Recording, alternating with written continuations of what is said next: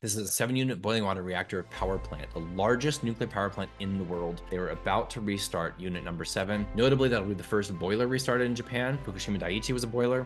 If we see Kashiwazaki Kariwa 7 restarted, I think we're going to see more units at that site restarted, in addition to multiple other boilers. So we think we're going to see 3 reactor restarts in Japan this year alone. The Japanese on balance are going to be buyers. Restarts have near-term demand.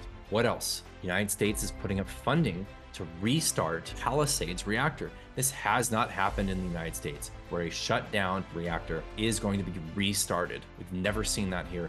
That's a first. Hugely bullish on the demand side, and it continues to grow. That's in addition to the enormous growth of AI and the data center electricity demand. A ChatGPT request requires up to 10 times more electricity than a Google search. This is an enormous trend. I have a feeling this is potentially bigger than the internet.